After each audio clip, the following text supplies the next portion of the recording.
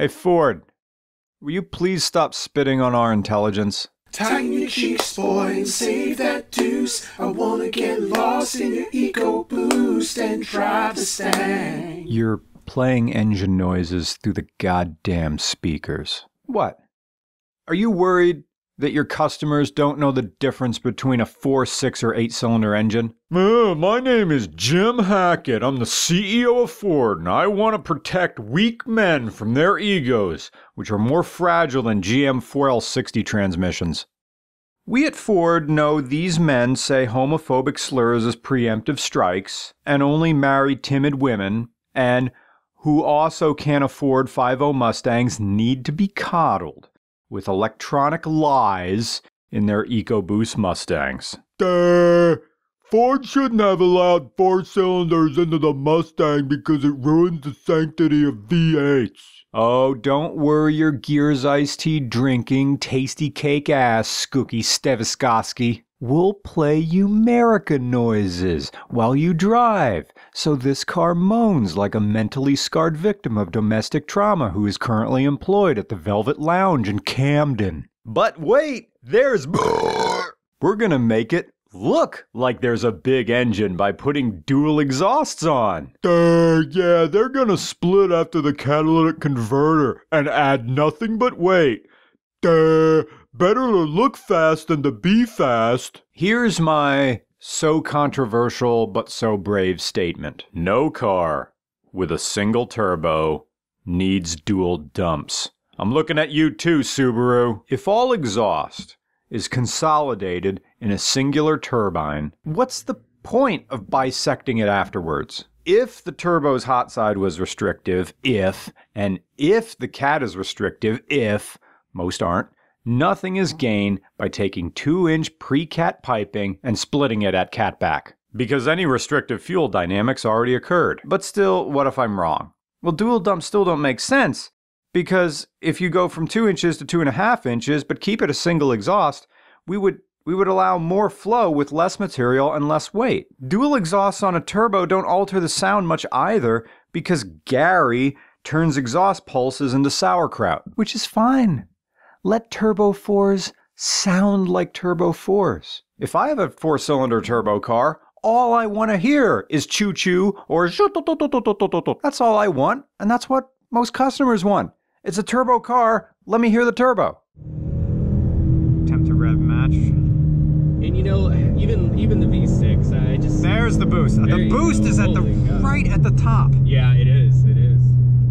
If this straight 4 turbo 6-speed, rear-wheel drive, 2+2-seater said probe on the front? Well, all the coffee in Seattle couldn't dilute our cream. But there's a My Little Boomer on the front. So a good share of new automotive enthusiasts who want a rear-wheel drive, coupe, will run right into FRS, BRZ, or 8.6's open arms. I get it.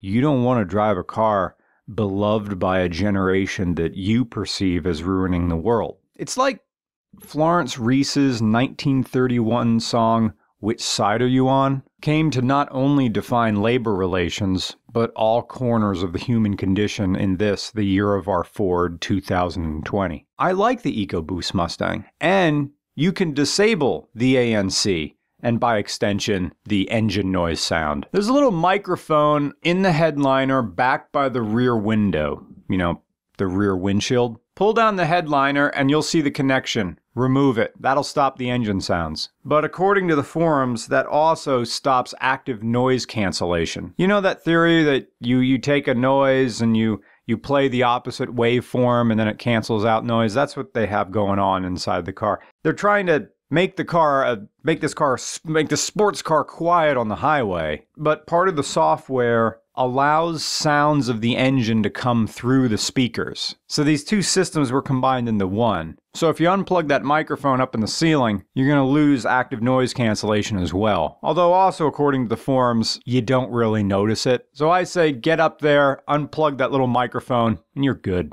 It turns in quick, it stops really well. it does go reasonably fast. Getting over 300 foot-pounds of torque out of an engine like this and over 300 horsepower out of a 4-cylinder is fantastic, but it doesn't feel as fast as a Focus RS.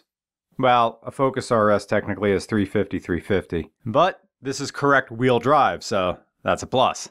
The 2.3-liter 4-cylinder turbo makes 310 brake horsepower at 5,500 RPM and 320 pound-feet of torque at 3,000 RPM. The compression ratio is 9.5 to 1, and 0 to 60 happens in 5.2 seconds. The governor kicks in at 149 miles an hour, and in terms of fuel economy, this will get you 22 city and up to 31 highway, with a base price of $27,190. Completely reasonable for a rear-wheel drive turbo car with a manual. This 6th generation is the first Mustang to come in right-hand drive models. Because it was the first Mustang to be sold globally, suddenly Dwayne "The Rock" Johnson wouldn't be the only slice of American muscle the rest of the world would get to enjoy. Ford decided pretty early on that this generation would use independent rear suspension, which necessitated a complete reworking of the front suspension in the form of BMW-esque double-pivot McPherson struts. By the time the redesign was completed, the platform didn't have a ton of similarities with what came before, outside of the wheelbase. 2015 Ecoboost Mustang.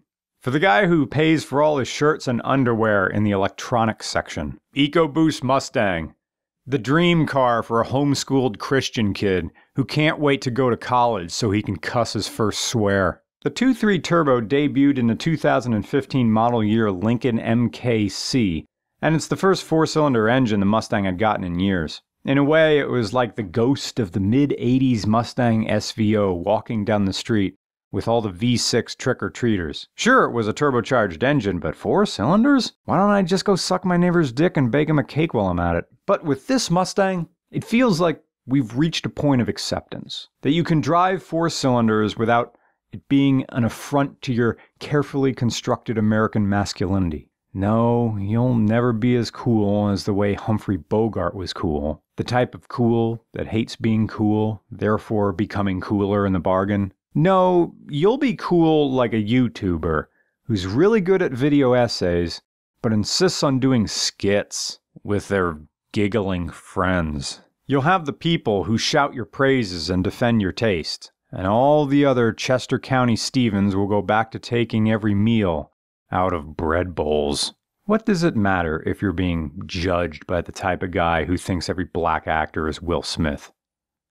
Live your life. And if anybody gives you a hard time, tell them to take these nuts and store them in a cool, dry place. There's a real argument to make for the Mustang being the most divisive car in the history of modern car culture. Even more so than the Corvette. Because while the Corvette often brings with it the obnoxious connotation of the middle-aged man compensating for a wife and a hairline that left him over the course of the same summer, the Mustang gives off vibes of a driver with too few years under his belt and too many bodies under the chassis. And naturally, the overwhelming majority of Corvette and Mustang drivers don't fit into those stereotypes. Yet, that's the thing with stereotypes. They're microcosms of a larger fabric of identity. They can't represent an entire complex structure. They can only contrast with it. And in doing so, try to serve as shorthand for everybody in that community. And it's a dangerous way of thinking because it encourages us to write other people off without giving them a chance. That instead of finding common ground, we're meant to view ourselves as superior to these people who are being judged for a small fraction of their automotive community. Wait, oh yeah, we're complicit. The Ecoboost Mustang is a fine sports car. And it's a truer sports car than the V8 Mustang with the Coyote. You can drive this car at 10/10ths. You can floor it and not spin out. You can work every single gear. Yeah, you can turn the traction control off and spin the rear tires if that's what you have to do, but don't. Enjoy this car in the corners. It's the great, light-handling Mustang people always wanted. And, as much as you don't want to admit it, that little emblem on the front means this car has resale value. Now and forever. 2015 Mustang, so nice and so angry. Ecoboost type engine, displacement 2.3. The engine that debuted with the new Lincoln MKC. Judgment made that cool way we're complicit to an Ecoboost and But wait, there's... That was a long one.